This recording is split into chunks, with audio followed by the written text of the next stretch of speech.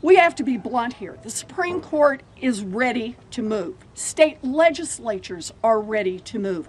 This is a 5-alarm fire, and we cannot wait to respond. Now is the time to use every policy tool available to push back against an unprecedented attack on women and on their right to control their own bodies and their own futures.